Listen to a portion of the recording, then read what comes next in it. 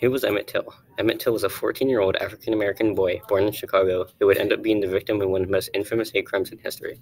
The pictures on the first slide are of Emmett Till before he was part of a massive hate crime. What happened to Emmett Till was a horrific event where he was brutally murdered on August 20th, 1955. When Emmett Till was 14, on vacation in St. Louis, he was falsely accused of offending a white woman in her family's grocery store, which ended up in a group of racist men kidnapping and torturing Emmett, which would end in his death. The picture shows his body at a funeral after he was beaten and tortured by racists.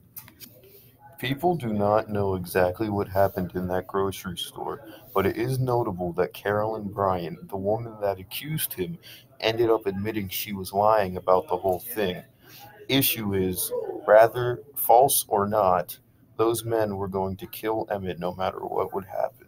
They ended up kidnapping him, beat him, brutally dragged him to a river, and they shot him in the head, tied him with barbed wire to a large metal fan, and mutilated his body into the water. All this because he was accused of flirting with a woman. The photo on the screen is an artist's representation of the brutal mutilation that happened to Emmett on the right, and the left is before this all ever happened.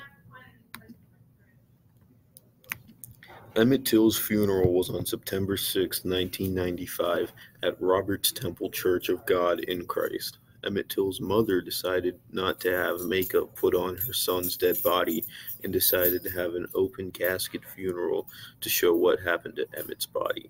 Emmett's body was mutilated and beaten up with 50,000 people in Chicago to see, which shuddered Black Americans around the country as they saw Emmett's body in a magazine.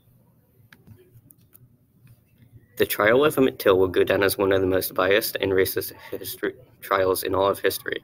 An all-white jury found Roy Bryant and J.W. Millam were both found not guilty after they both murdered Emmett Till. My God. After the trial, they would constantly brag about murdering the boy and got away scot-free with the murder of a 14-year-old boy.